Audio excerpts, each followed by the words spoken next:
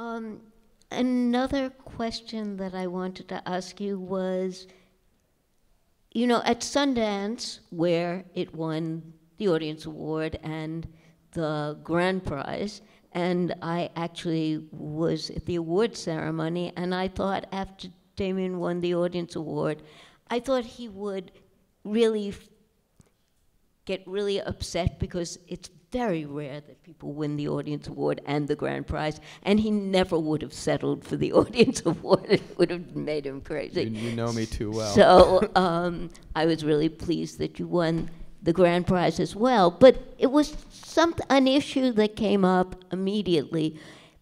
People said, oh, this would be an immensely successful, big movie if only it wasn't jazz. You know, that jazz is, in our culture, a fairly rarefied thing. And the fact that you stuck to keeping it a jazz movie, how did you do that? I mean, you must have gotten a lot of pressure. Why can't he be a rock drummer? Mm-hmm. Yeah, I mean, I also got a lot of why, you know, to be honest, why does it have to be J.K. Simmons, you know? J.K. Simmons is a legendary character actor, but he means, at least at the time that we were financing the movie, he doesn't mean much in this strange world of foreign sales that dictates a lot of what indie movies of kind of plus $2 million get made in America today. It's based on who they can actually sell territories to. So, you know, there was a whole list of actors that I was recommended to, and I was told point blank, actually, very early on that that if you want J.K. Simmons in this role, you'll never get more than $500,000 to do it. So you should make a choice right now. Either you can do this movie with J.K. Simmons and $500,000, or you can do it for what we've budgeted you probably actually need, which is about $2 to $3 million. But it needs to be, you need to try to get Kevin Spacey or Jeff Daniels or any you know, whoever. And it's, you know, it's you kind of brace yourself for a fight, but then I wound up actually having to fight that fight less than I guess I would have expected to. And I think it's because when you have someone like you're just lucky to have a kind of patron, and that's what Jason Reitman really became for me. Someone who people, you know, like and trust in Hollywood, who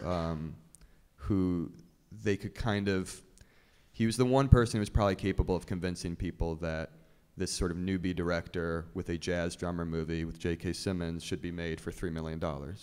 And there's probably very few people in Hollywood who would be capable of pulling that magic act.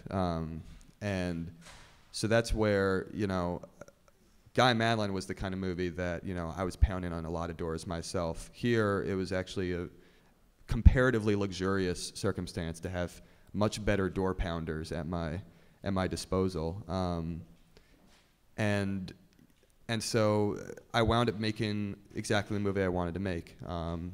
And when it came to script and editing, no one for $3 million would give me final cut, but they could give Jason Reitman final cut. And Jason Reitman, you know, we discussed and said, and the idea was privately, the financiers didn't need to know this, but Reitman would just back up my final cut. So essentially, I had final cut, which is unheard of, you know. And so I had this remarkably spoiled kind of experience making exactly the movie I wanted to make with exactly the people I wanted to make about exactly the subject, no matter how rarefied that I wanted it to be. But I really, at the end of the day, can't really take too much credit for that on my own. It really, the credit is having the good luck of coming into the orbit of people who are willing to take that sort of stand, take that kind of gamble, and, you know, just back you up.